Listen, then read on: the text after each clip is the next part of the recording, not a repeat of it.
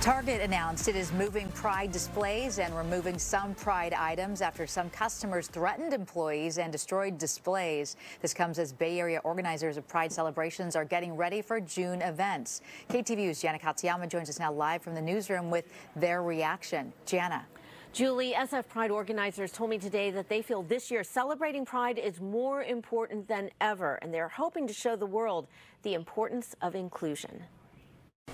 San Francisco Pride preparations are in full swing as the city gets ready for celebrations in June and the Pride Parade that draws people from around the world. It feels like this Pride is more important than ever. Like this is going to be the most important Pride in many, many years. Suzanne Ford, the executive director of San Francisco Pride, says that's because this year, LGBTQ+ people across the nation have been at the center of a societal and political battle over rights and recognition. We have to show the country and the world that in San Francisco that we are not just tolerated, we are celebrated. According to the American Civil Liberties Union, nearly 500 anti-LGBTQ+ bills have been introduced in state legislatures since the start of this year.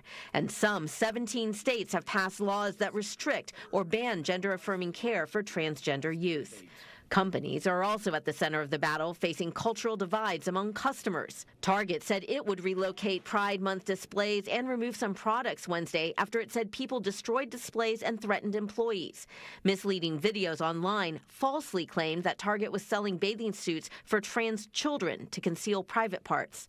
It comes as Disney battles Florida over LGBTQ inclusion, Bud Light faced backlash over a trans spokesperson, and the LA Dodgers swung from including to excluding and then re-including the Sisters of Perpetual Indulgence to Pride Night. The backlash in this particular moment in time is lasting a lot longer than it has historically. Historically, you've seen backlashes from companies taking a socially active view. Dick's Sporting Goods deciding not to sell guns in their stores. But it's been a blip. It's been a short backlash with negligible impact on the company. So the times have really changed. Kelly McElhaney, professor at the UC Berkeley Haas Business School, says company executives face higher risks taking a stand on social issues and need to be very clear about their reasons. The San Francisco LGBT Center says it's trying to help, partnering with 9 LGBTQ centers in other states where rights are under attack. We see it as a responsibility to be able to connect with some of the states that are experiencing some of the hardest challenges right now. And the SF LGBT Center says they're providing supplies and support to those other centers.